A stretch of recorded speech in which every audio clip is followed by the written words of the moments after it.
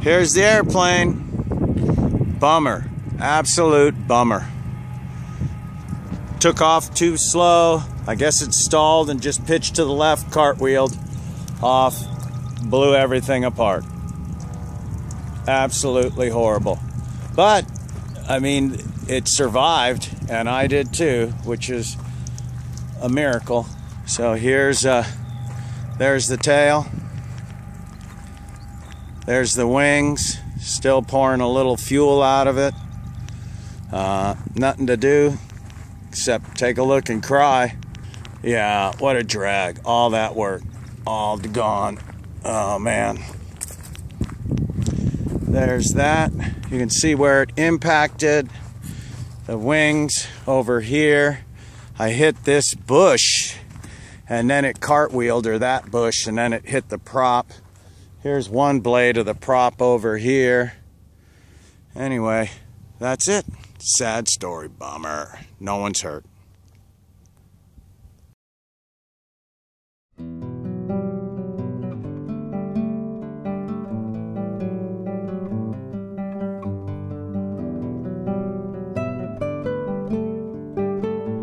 So what happened in the crash? Basically, I wanted to try and see if the tail skid had worked, so I wanted to give it a big yank on takeoff, so I did it real early at around 28 miles an hour or so, and it went straight on up, and then it had no control. I had full rudder in, I had full right aileron in, and it just kept torque rolling to the left, because the wing really never flew. It was just hanging on the propeller.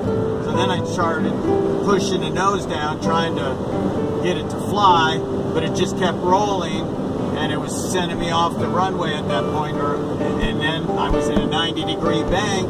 At that point, I clipped a creosote bush, and it just cartwheeled. And that was the end of that story. Yep. But of course, that wasn't really the end of the story. It never is with Chris. So shortly after the crash, I decided I'd go in and join up with Chris, because he was going to go renovate, essentially, rebuild the airplane. So I joined him on that and helped as much as I could here and there. He did most of the work, but I put in a few hours. And the next year and a half looked something like this.